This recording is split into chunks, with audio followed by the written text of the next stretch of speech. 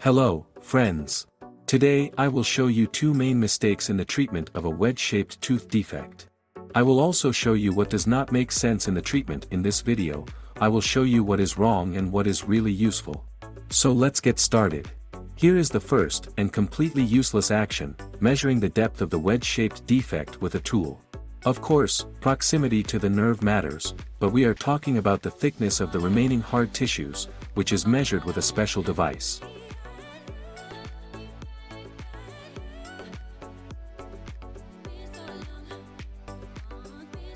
Installing a special thread between the gum and the tooth is technically a very correct action, since this isolates the work surface from moisture.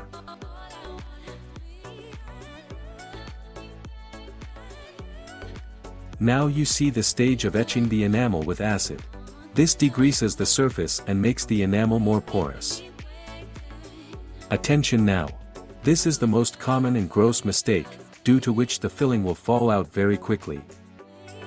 The doctor incorrectly formed the cavity into which the restoration material will be placed. In such a cavity, as you can see, the material will not hold. Now a special liquid is applied to the working surface, which penetrates into the enamel pores formed as a result of etching. Now another mistake. The cavity is filled with liquid material. This material has a completely different purpose, and its strength is not enough to withstand improperly prepared cavity walls. The end result is cute but not durable. In addition, improperly selected material will be more vulnerable at the edges. And after a while we will see a dark border around the perimeter of this filling.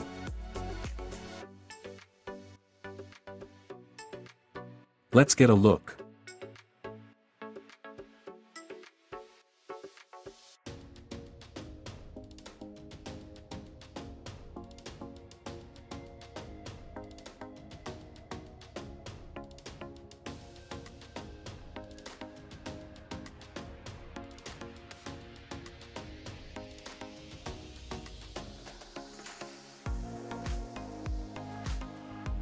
Grinding and polishing give the tooth its final look.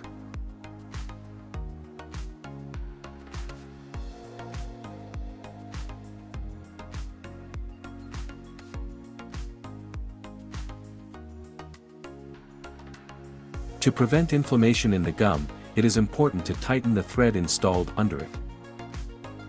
This sawing movement of the dental band has no purpose. It's not obligatory.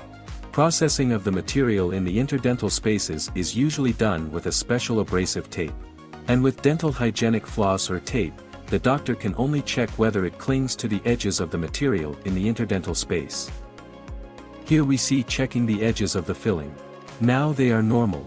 But because the wrong material was chosen, after a few weeks of eating, the marginal fit of the material will deteriorate. And we will see a brown border around the perimeter.